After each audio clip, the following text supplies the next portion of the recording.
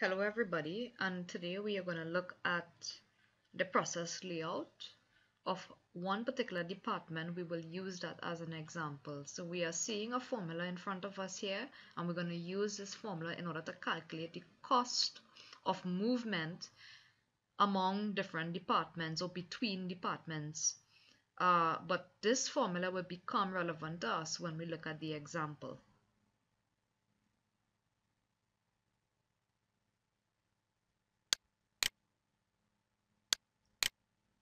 So the example that we will use includes the factory that has 6 departments. So all of that is our case. Each department is 20 by 20 feet and the building is 60 feet long and 60 feet wide. So in order for us to calculate the cost of movement between one department and the next, we have to first construct a from-to matrix, and then we have to follow the other steps as well subsequent to that.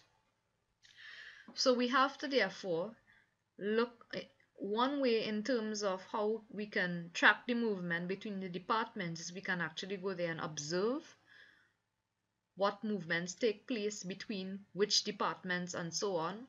Or if it's an example that we are using from a textbook, that textbook would have provided the information in terms of the from-to movements. All right, so that movement, you would basically get that, and then you have to construct your from-to matrix. So assuming that the textbook provided us with the information, in this case the answer is yes.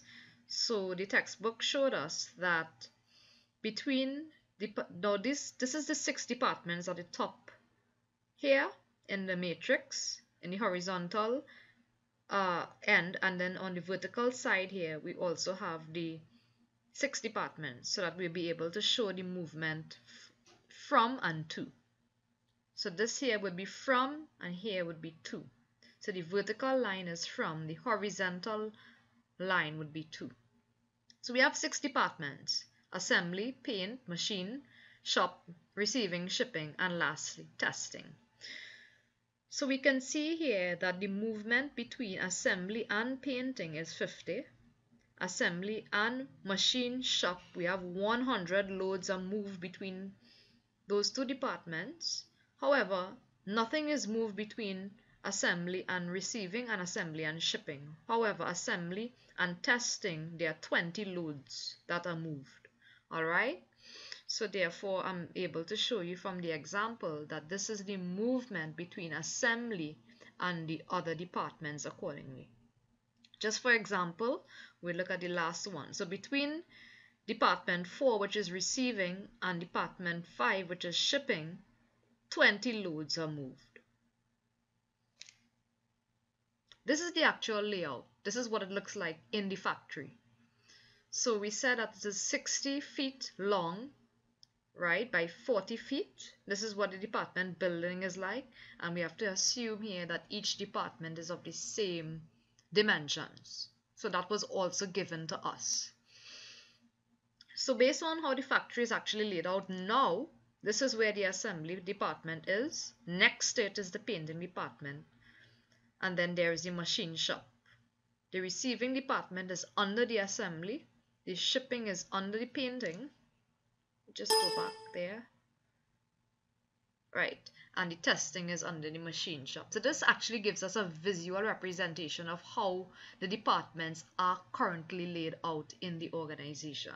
And this is important for us to map. We're going to use this now in order to map the interdepartmental flow that records the number of loads that are moved from one department to the next, which is the from-to matrix. So we simply take the same flow that we had from before. Alright, so this is assembly, this is painting, this is the machine shop, right? Remember, then we had this is the testing, this is number 5 is the shipping. I can't remember what number 4 is, but you can just check back in the slide and you'll see. So this is the exact layout of what we looked at previously. And then you now look into your from to matrix to get the movement and the number of loads that are moved between one department to the next. So if you can recall, the assembly, from the assembly to the painting, 50 loads were moved. So that's between 1 and 2. From the assembly to department 3, 100 loads were moved.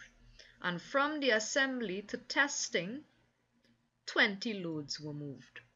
So all we are doing is just simply going into the from to matrix, look to see what movements are there between the various departments, and just put the number of loads that were moved between those departments in that given week.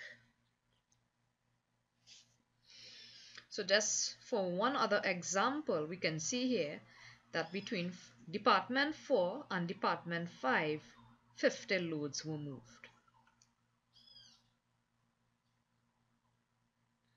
All we do now is we simply take those movements and, or the costs, assume that each load, the movement from of one load is actually, the cost of that is $1.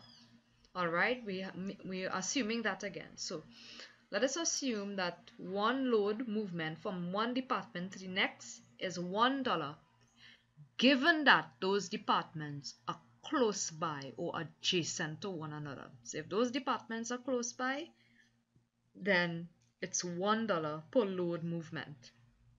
However, if the departments are not located close by, then we will double the cost at $2 per load.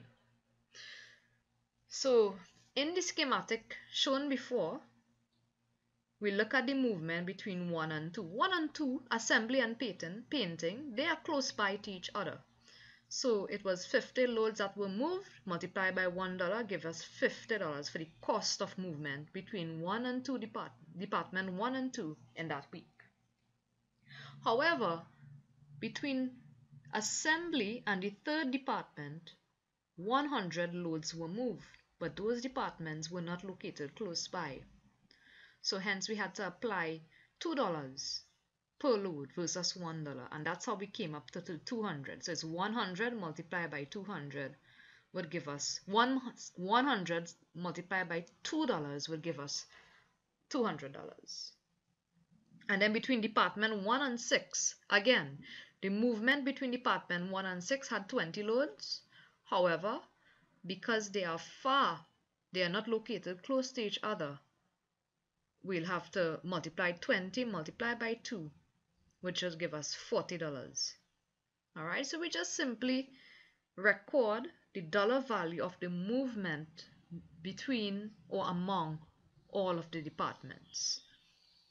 And we get a fine. We add up we sum that movement and we get a total of $570 for that particular layout in a week in terms of transportation or movement cost.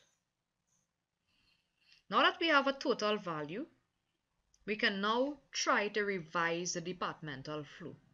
So as an operation manager, you can come in and say, okay, I have been able to observe that there are more movements between, let's say, department 1 and department 3 in a given week than department 1 and department 2 or department 1 and department 6. So given that close linkage or that need for regular movement between one another, you can rearrange the process, you can rearrange the layout so that department 1 can be placed next to department 3 and 2. So we can see that we just kind of shift around or move around the departments, and we put departments that actually have more loads being moved between each other closer to each other accordingly. And then we put again the same amount of movement per week. So between 2 and 3 it's 30. Because they have less loads that are being moved between each other, we put them far apart. However, because 1 and 3, you have so much movement taking place, we put them close by to each other and so on. And we do the same thing now with this new schematic here being developed as a recommendation to the organization. We can now calculate the cost accordingly. So we can see here that between 1 and 3, because they are close by, we don't have $200 anymore. We kept the $100, which is 100 loads at $1 per load. So you have a new cost of $480, which was a reduction from the previous $570. So with our new recommended format, we see that there's a cost saving to the organization. So therefore, we take the same schematic that we created and we just move around the departments to look like this. So painting would now be area 1, assembly would now be area 2, machine shop would now be area 3, and so on and so forth. So you can actually see that we can calculate the movement between one department to the next in order to determine whether the layout indeed is, desirable by the organization or not. That's the end, guys. Take care.